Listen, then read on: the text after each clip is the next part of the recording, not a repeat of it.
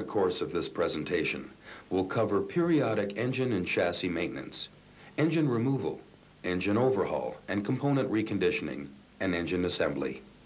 We'll also cover carburetor service, electrical systems operation and troubleshooting, and we'll finish up with fork rebuilding. Next, we'll cover cylinder reconditioning and the proper procedures for fitting pistons and rings.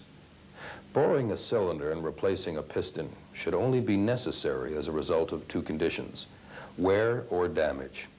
With regular oil and filter changes, and under normal use, this engine's service life can exceed 100,000 miles, so chances are it'll be some time before you see one that's worn out.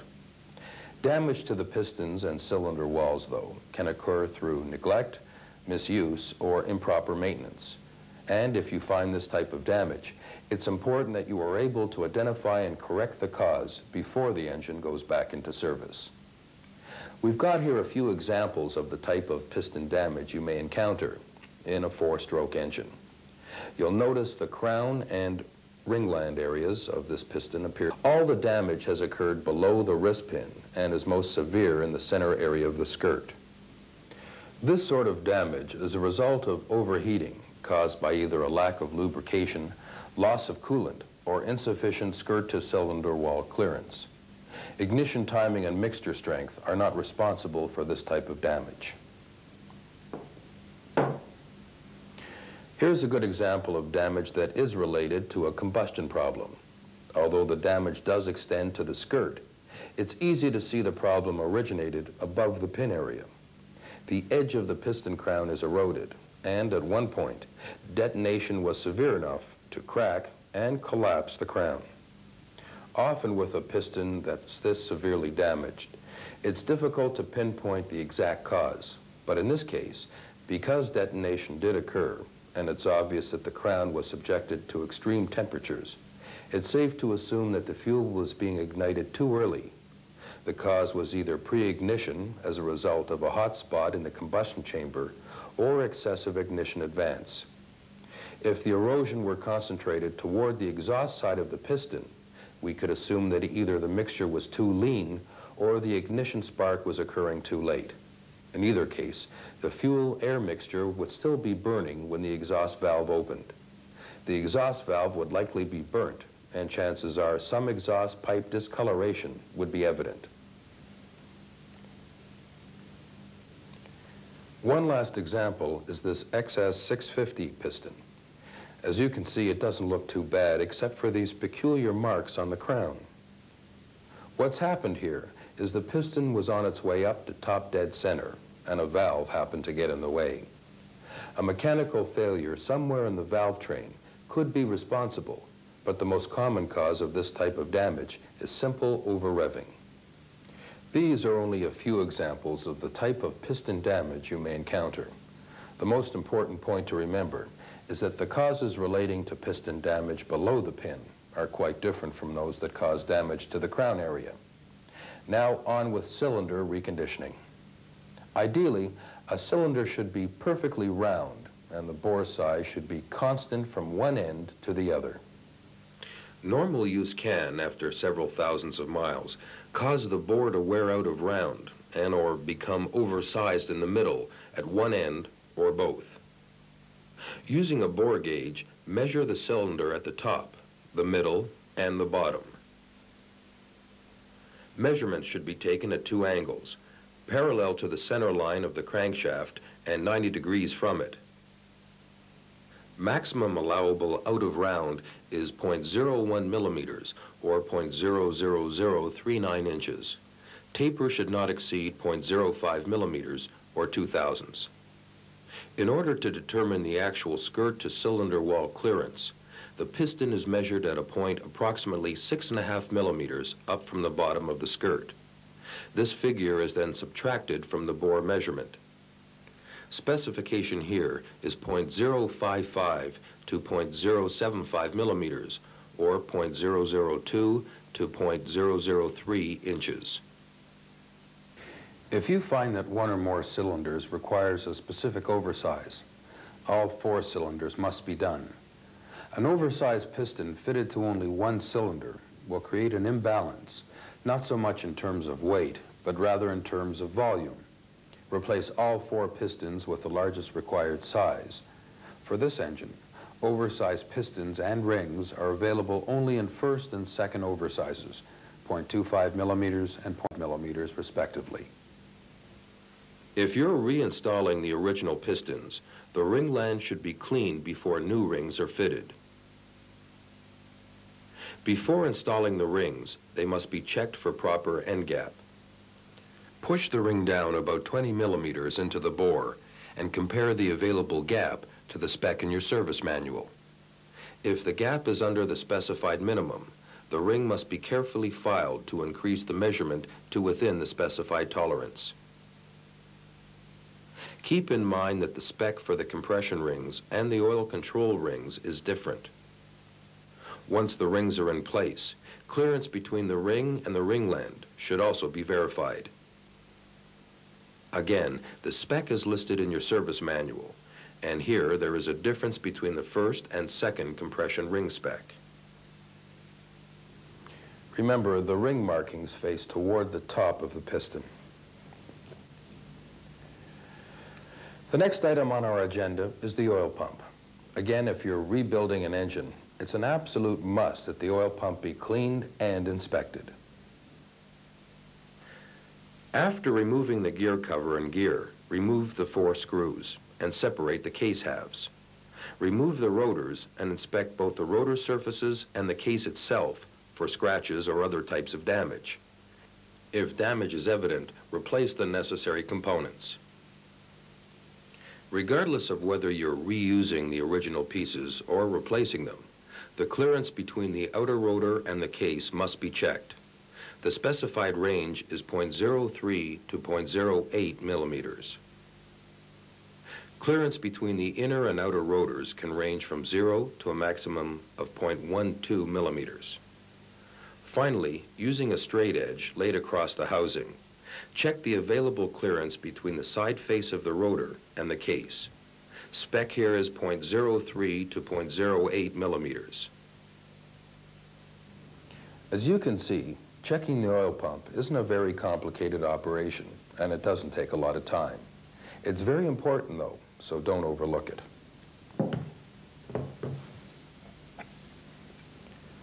Next, we'll have a look at the water pump.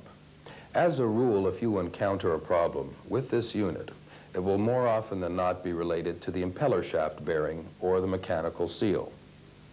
To avoid having coolant enter the crankcase should the seal fail, the factory has supplied a passage leading from the back of the seal to atmosphere. If coolant leaks from this hole, the mechanical seal needs attention. Begin disassembly by removing the circlip, driven gear, and drive pin. After removal of the impeller shaft circlip, the impeller assembly can be pulled from the housing.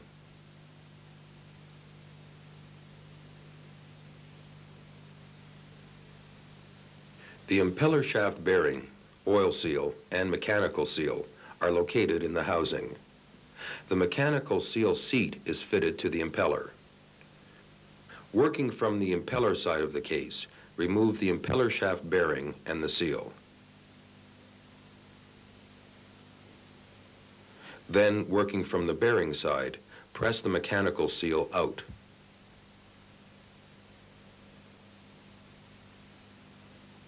The mechanical seal seat can simply be pried from the impeller using a small screwdriver. Any water pump reconditioning process should include the replacement of the mechanical seal seat, the mechanical seal assembly, the oil seal, and any bearings that show signs of wear. The impeller blades should also be checked for cracks or other damage, and the unit replaced if necessary. A light coating of coolant applied to the outer surfaces of the mechanical seal seat will allow it to slide into place easily.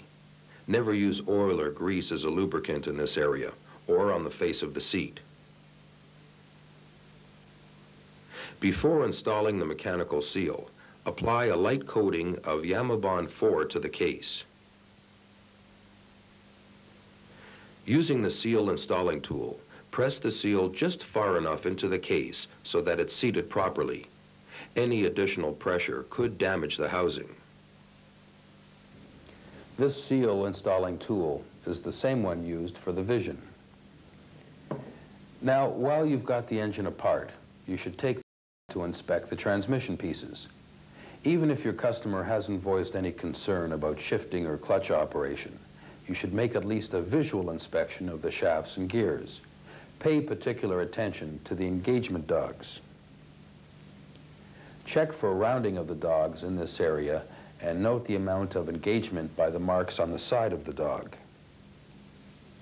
If the dogs are worn or damaged, chances are the mating gear will also be damaged in the area of the engagement slots.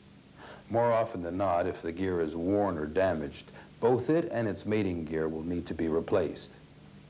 If extensive gear damage was evident, then it's possible that one or both of the transmission shafts may also be damaged. Visually inspect them and be sure they're straight. Mounted on the end of the countershaft is the middle drive pinion gear and the drive damper. In order to properly inspect these components, this unit has to be disassembled using this special tool. Place the shaft assembly in a hydraulic press and position the special tool as shown.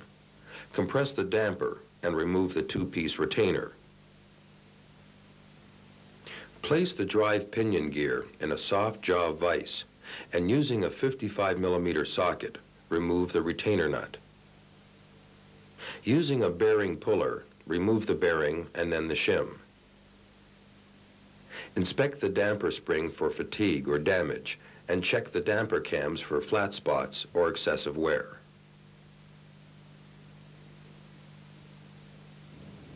If the pinion gear itself is damaged, you'll replace it, of course. But when you do that, you'll also have to replace the shim. Before we show you how to select the proper size, you should understand why this shimming is necessary. What we're doing here is adjusting the position of the drive gear in relation to the center line of the output shaft. Proper positioning of this gear will ensure that the teeth of both it and the driven gear mesh properly. Now, the formula for shim thickness works like this. Dimension A equals 54.5 millimeters plus or minus the number stamped on the drive gear. In this case, it happens to be plus 0.3. If it were a minus figure, the minus sign would appear before the number. So we now have a total figure for dimension A of 54.5 plus 0.03 equals 54.53.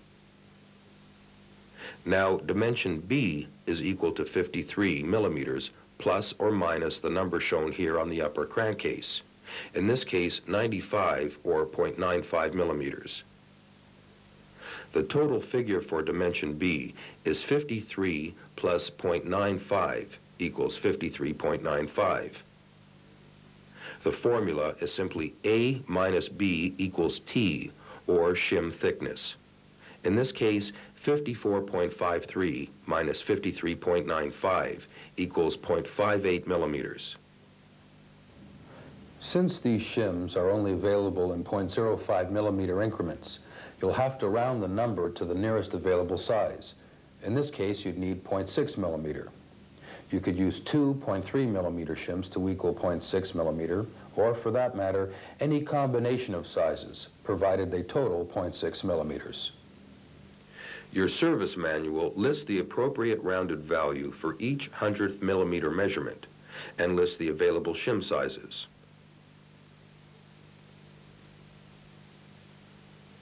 Once the appropriate shim size is chosen, reassemble the unit, again using the compression tool. And there you have it. Simple enough. Well, it really is quite simple. But rather than trying to remember all that, why don't you just review this portion of the program next time you have to shim a middle gear drive? Okay, let's finish up our transmission inspection. Clean and inspect each bearing. If even slightly worn or rough in rotation, they should be replaced. The shift fork should be checked for wear in the area of gear contact. Uneven wear here often indicates a bent fork, or excessive play between the fork and fork shaft. Pay close attention to the shift drum engagement pins and the channels of the drum. Even a minor amount of wear or a burr can adversely affect shifting. Finally, inspect the shifter linkage and replace rather than repair any worn or bent components. Various clutch components should also be checked. Check the clutch basket and the clutch hub splines for wear or grooving. The clutch plates and discs should be measured for thickness, and any that are worn beyond the specified service limit should be replaced. Now, we haven't covered every possible inspection of every engine component. That would simply take too much time. Common sense, though, should tell you that any component that looks in less than perfect condition should be inspected carefully, and the reason for that part being damaged should be found. Your service manual covers several component checks that we haven't touched on. This program is not intended to replace the service manual, but rather to be used with it, so use both to your best advantage. Okay, now let's see how we go about sizing the crankshaft plane bearings. Selecting the proper crank and rod bearings for this engine is performed using the usual Yamaha method.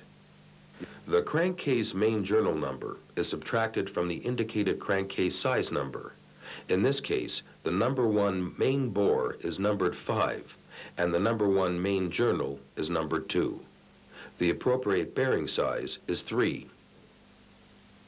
Referring to the bearing selection chart in the manual, we see that a number 3 bearing will be color-coded brown. After determining the appropriate bearing number for each main, fit them into the cases and apply a very light coat of oil to each bearing face. Carefully fit the crankshaft into place and rock it back and forth to displace any excess oil. Simply choosing and installing the correct bearing according to the case and crankshaft numbers is not sufficient. Oil clearance must be verified using the Plastigauge method. After placing a small piece of Plastigauge onto each main journal, fit the lower case and torque it in proper sequence to spec. Remove the case and check the width against the scale on the Plastigauge package. Make sure the crankshaft doesn't move or rotate during this operation. Any movement of the crank when the cases are torqued together will destroy the Plastigauge. The proper Plastigauge for this application comes in a green package, and it's also used to size the balancer shaft bearings. Here, you use the journal numbers on the shaft and these case numbers. Each time you check oil clearance, the used Plastigauge must be removed. A shop cloth with a little bit of lacquer thinner or contact cleaner works well. Since the pistons and rods must be installed together as an assembly, the best time to fit new rod bearings is now, before any other components are refitted to the block. The rod bearings are selected again using the standard Yamaha method. The rod journal number on the crankshaft is subtracted from the rod number itself and the appropriate bearing chosen. Again, you must verify oil clearance using Plastigauge and avoid having the rod or crank move during the assembly and disassembly process. Two very important points in regard to proper rod installation. First, as we mentioned during disassembly, the Y mark on the rod body and the dot on the rod cap must always face away from the adjacent rod. This is critical because these bearings are actually offset in the rod. Secondly, torquing the rod cap nuts must be done in 2 stages. After applying molly-slip grease to the threads, install the cap and torque the nuts evenly to about 2.5 meter kilograms or about 18 foot-pounds in one continuous motion. If torque pressure is interrupted between 3 and 3.8 meter kilograms, loosen the nuts and start again. This is critical. Remember, from 3 to 3.8 kilograms, pressure must be applied without interruption. Now, assuming you've done a thorough inspection of each engine component, you've got all the plane bearing size correctly, and the cases have been thoroughly cleaned, you can start reassembly.